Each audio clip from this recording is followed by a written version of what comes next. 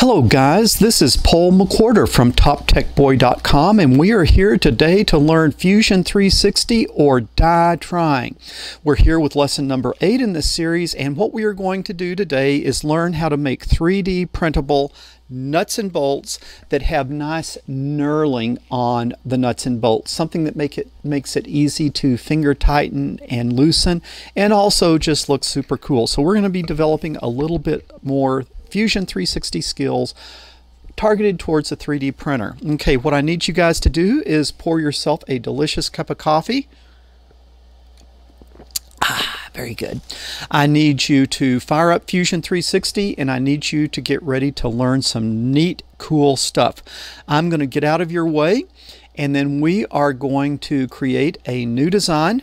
All right, and then we are going to start with a sketch. We are going to sketch a circle, center diameter circle, and I like to sketch where? I like to sketch in the XY plane because you get things more naturally oriented for 3D printing, and that would be the red-green plane, so I will click here. Okay, I'm already in circle mode. I will hover over the origin, click once, pull away, click again.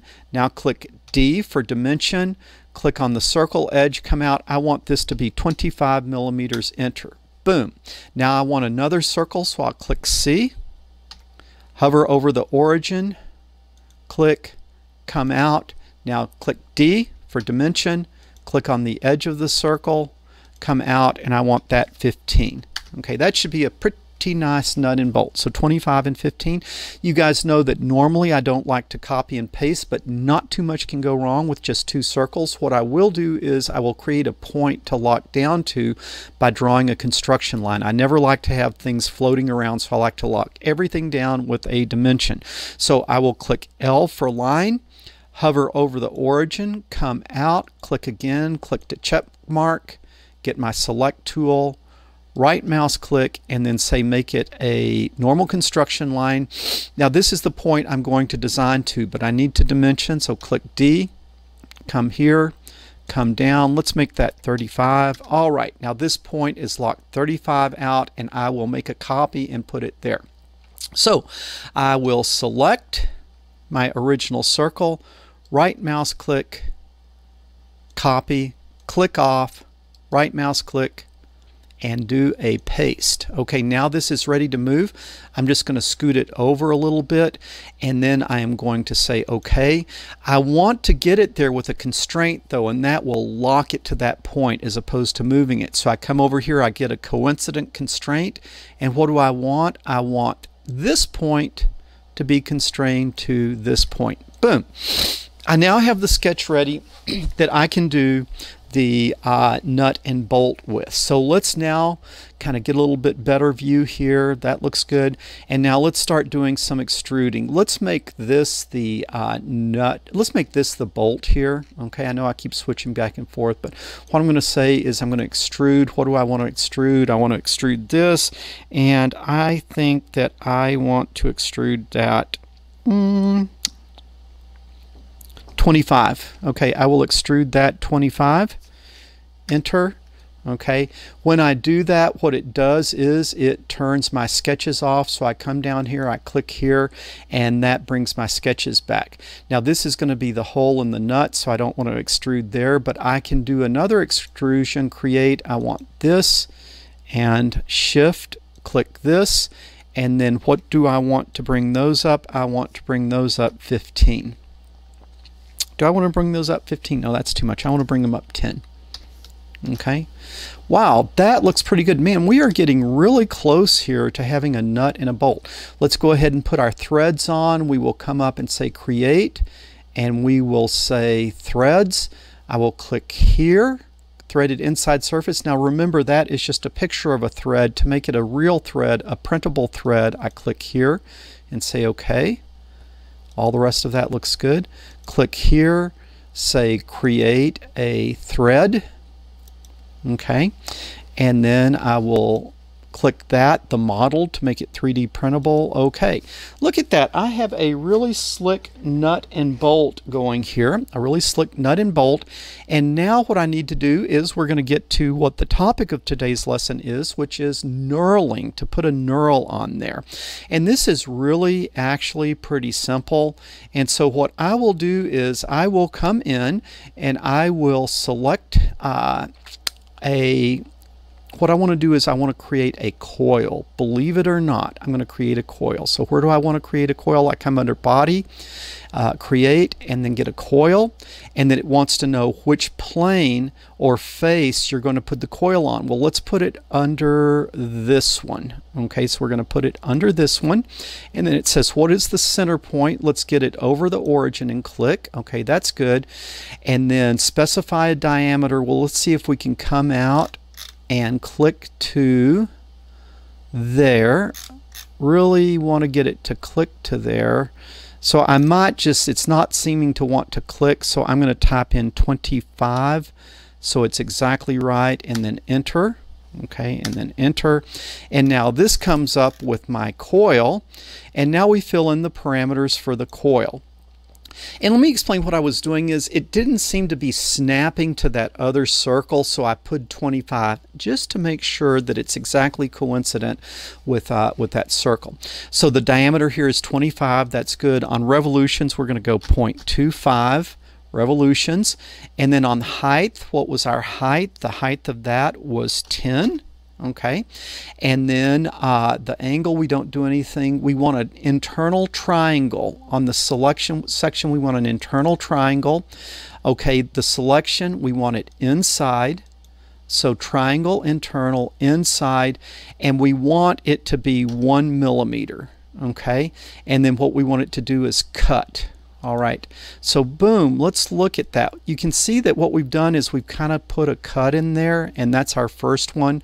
Now what we need to do is we need to mirror that cut around the x-axis. So let's see if we can do that. We'll come in, we're going to say create mirror, mirror.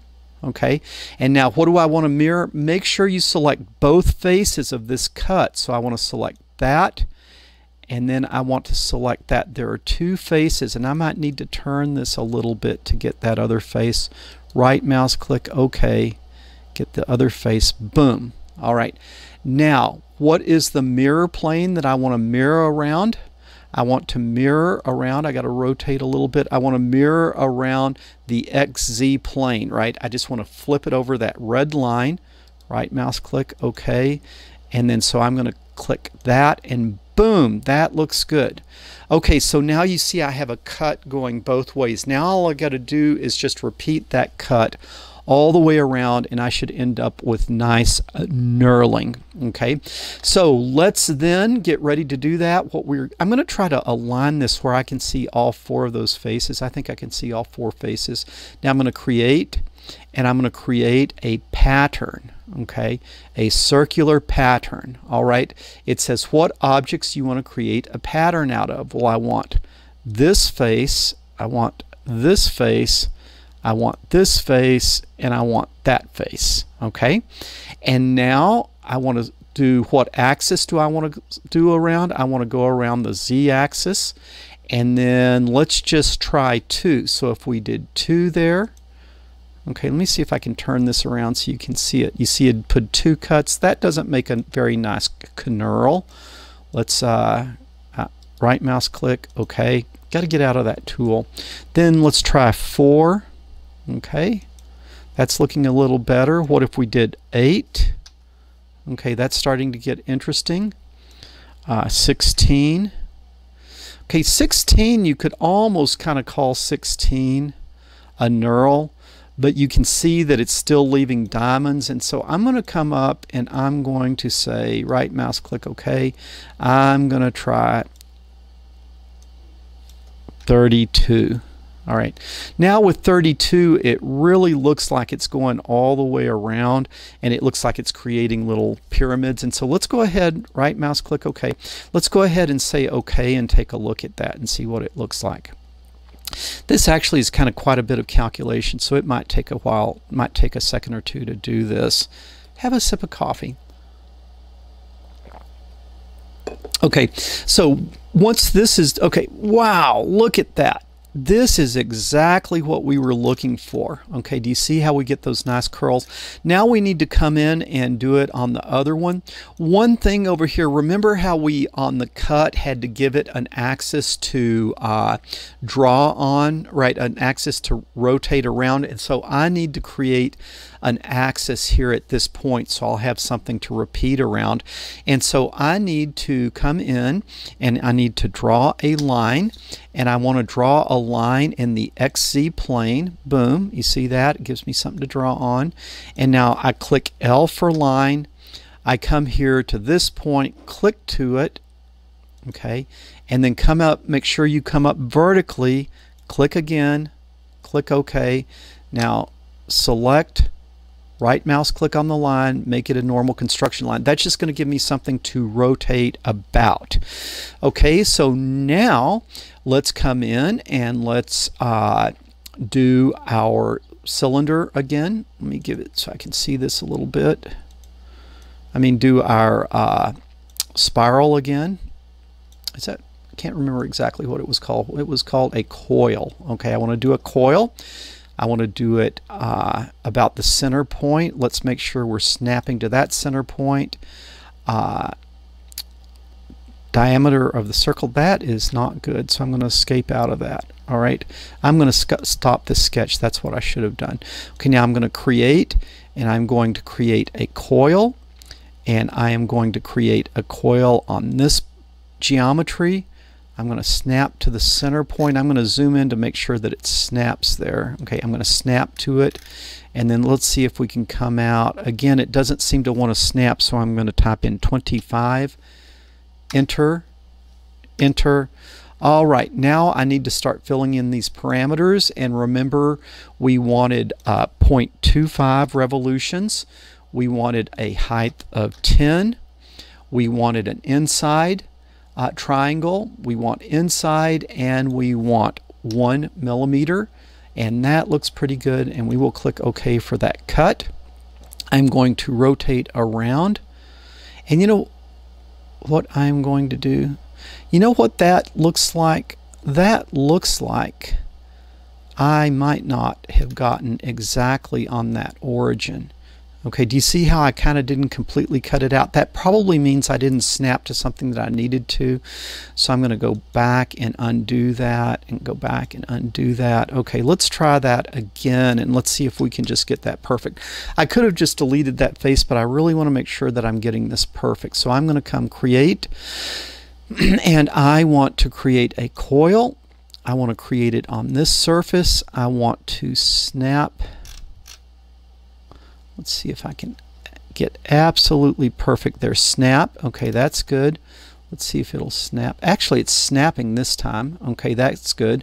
And then remember, we wanted a diameter of 25. We wanted 0.25 revolutions. We want a height of 10 millimeters. That goes the full extent of the bolt. And then we want an internal triangle. Internal triangle. We want it on the inside, and we want it 1 millimeter. So let's see if that will do a perfect cut. Yeah, you see that did a perfect cut. All right, what do I want to do? I want to mirror that now. And so I'm going to create a mirror. All right, I'm going to select this face and select that face. And then the mirror plane is going to be this XZ plane. Right, just think you want to flip over that XZ plane. That is not the right one. So let's try it again. Okay, you know what I can do? I'm going to try to turn this other body off, body 1, so I can see those planes a little bit better. All right, so let's say we got to just fool with this a little bit. I want it to flip around this plane. So mirror plane, select that. Doesn't seem to be taking that mirror plane. It seems to be doing what it wants. and ignoring me. So I'm going to do this again. Okay, again, what I'm going to do is I'm going to turn body 1 off so I can see a little better, and maybe that will help. So I'm going to create a mirror. I am going to select 2 objects. I want faces. Okay, I want to select this face and I want to select that face. And let's look and see if that is right. I did not get the second face, so we will try this again. Right mouse click, OK. Okay, so I'm going to select this face and that face. Okay, now I need to select the plane. So I'm going to get this where I can see it. You see, I want to flip around this XZ plane here, which should be this one. There it is. Okay, so now all is good. Sometimes you just got to slow down and get these things figured out.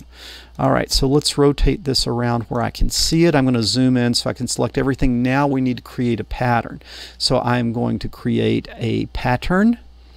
Okay, a circular pattern. What do I want? I want these 4 faces. 1, 2, 3, 4. Okay, the axis, remember how we drew that line a while ago to make our life easier? There it is. That is the axis. And how many did we do? I believe we did 32, and that worked nicely, and we will click OK. Holding our breath. Maybe, let's see, I better, don't click on it while it's thinking. Just stop your clicking, have a sip of coffee. Okay, this should be any second now.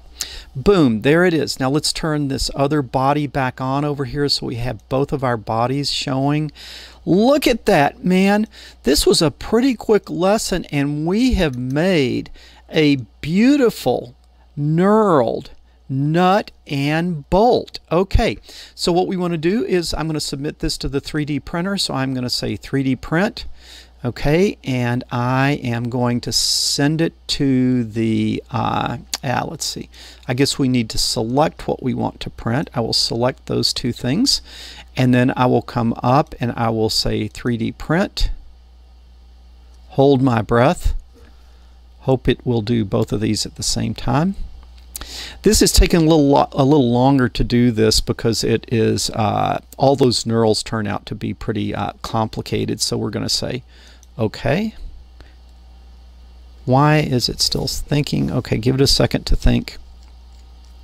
Okay, now, all right, now it is going to, I sent it to my, my slicing program, and this is the Raise 3D. You can set yours up to send it to whatever you would like, but look at that. Okay, look at that. We have a beautiful, correct, no error knurled nut and bolt.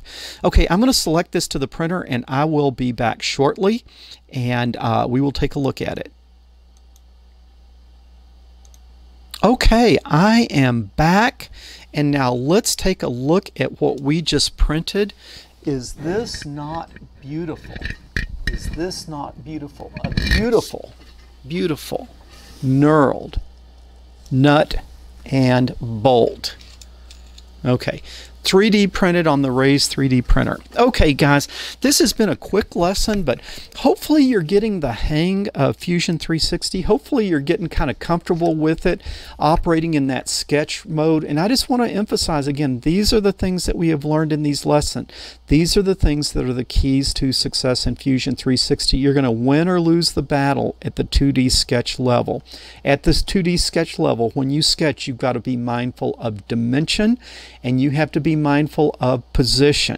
Okay, once you're mindful of position and dimension, then you want to start being very mindful about constraints. Okay, you want to be very careful with your constraints. So you're deliberate with dimension, you're deliberate with position, and you're deliberate with managing your constraints. And if you do those things, you will be very well on your way to success.